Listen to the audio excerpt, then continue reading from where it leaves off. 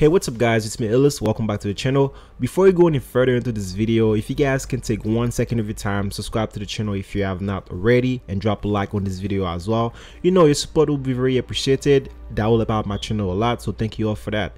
So yesterday was a very special day for the long awaited update DumaOS 3.0.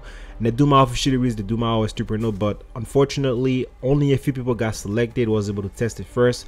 But don't you worry, if you're left out like myself and still have not get a beta email yet, I got you covered. Apparently only the people on that Duma R1 will receive the beta email first. So if you have the XO300, XO500 or the XO700, we are going to have to wait a little bit longer than we thought. Actually, it is up to Netgear now, not NetDuma, and I mean, it's no surprise here. So for now, we are going to have to wait a little bit longer. And I contact one of the NetDuma admin directly, and this is what he said.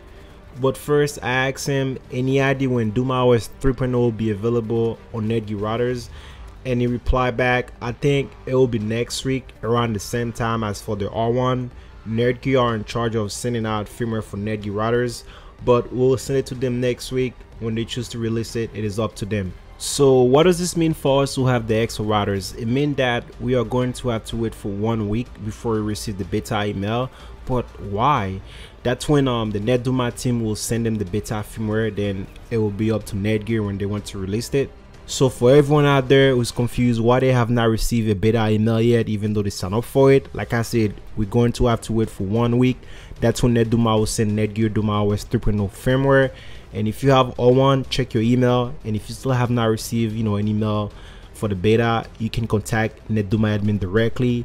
There they will give you their support to get the firmware ASAP. So there you guys have it. I know it kind of sucks, but I'm actually disappointed. I was looking forward to the firmware, but now we have to wait again for another week before we can get our hands on it. So I hope you guys enjoyed this quick update. If you did, make sure to drop a like, subscribe to the channel if you haven't already. Again, my name is the Illis Beast, and I'll see you guys very soon. Peace out.